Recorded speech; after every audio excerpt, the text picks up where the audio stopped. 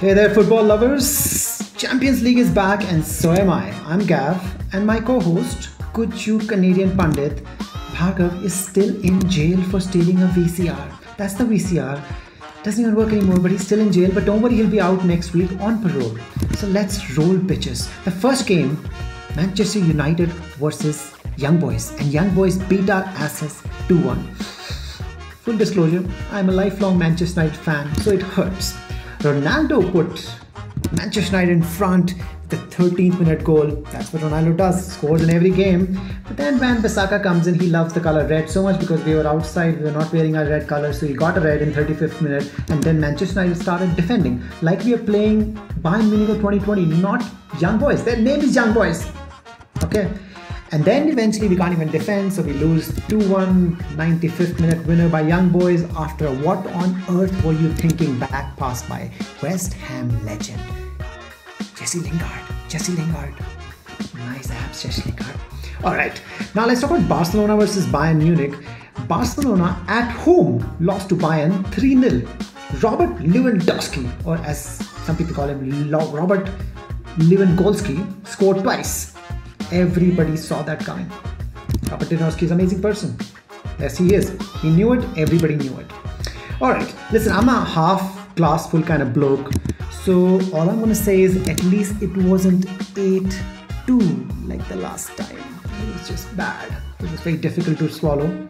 Let's see who gets fired first. Ronald Koeman or Ole Gunnar Solskjaer? It will be Ole. Alright, Zenit versus Chelsea. Chelsea won 1-0. This was not a fun game, but one person made all the difference. You know who it was? Lukaku, who converted a half chance and Chelsea won 1-0. That's all. Nothing more. Alright, Malmo versus Juventus. Juventus finally gave Max Allegri, their coach, something to smile about awkwardly. This person smiles more awkwardly than I do. After they beat Malmo, a club from Sweden, 3-0. Full disclosure, I had never heard of Malmo until this game. Who are these people? Fair enough. Let's talk about Besiktas versus Dortmund. All I have to talk about is Erling Braut Haaland. Now this guy scored, look at him. This guy is only 20 years old. This guy looks Herculean.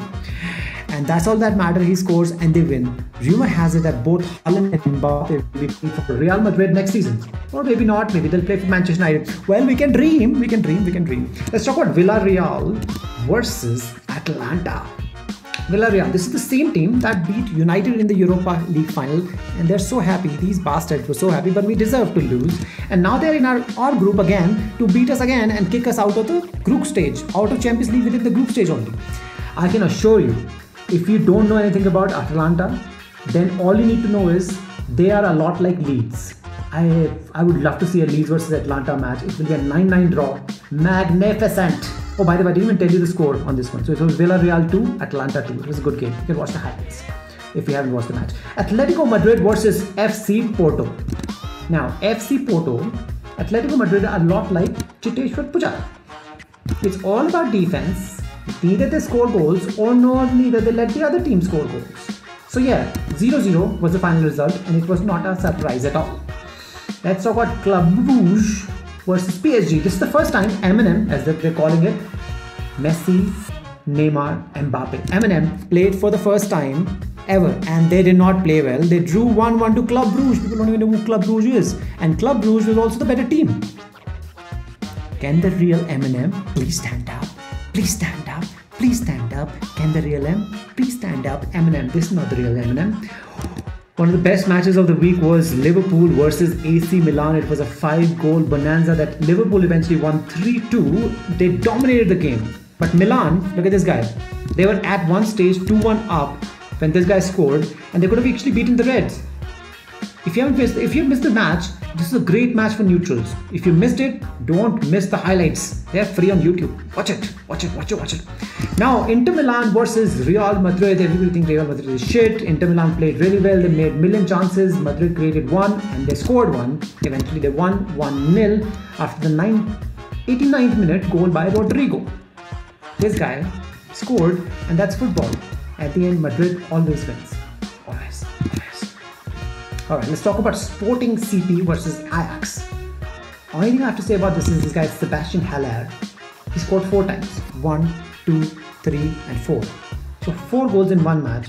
That's all. Nobody cares about Ajax or Sporting. Move on to the next one. The best match. Almost the best match. With 9-goal thriller between Manchester City and RB Leipzig.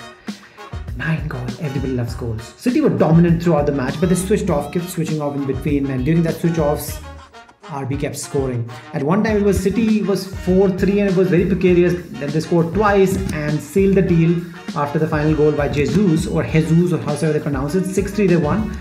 Some people are saying, is it a worry that they conceded thrice? Well, it's not nice to concede thrice, but shit happens, bro. It happens. What can we do? Alright, the final game we're going to talk about is the best game.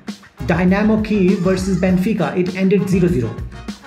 Now you're like, why on earth is this the last game we're talking about? And when the game ended 0-0, and who cares about Dynamo Kyiv and Benfica? No one cares, right? No one cares. But no, it's not always about the teams and the scoreline. Sometimes it's about the referees. Superstar of the Champions League Week 1 was English referee Anthony Taylor. Now this guy showed second yellow followed by a red card to Kyiv midfielder Denis Garbash. Amazing. Now he showed a red card to this person. He quickly then realized that Garbash had never received the first yellow. That he's never even given him the first yellow. How can he give the second yellow before even giving the first yellow? I mean, like, this is kind of weird, right? And once Taylor realized this, he was very, very embarrassed. Taylor did not help his fellow English referees' cause, who are constantly under fire for being, let's just say, really shit. Alright, that's all I have from me tonight. Next time, I'll be back with my co-host and legendary pundit, who at times steals VCRs and goes to jail. Well, everybody's done shit stuff. You might have done shit stuff as well. I steal babies. That happens. Alright, like and subscribe. Have a good night and dream football. If you're not sleeping, just sleep, mate. Sometimes you should sleep. All you fucking Gen Z people never sleep. Take care. Bye now.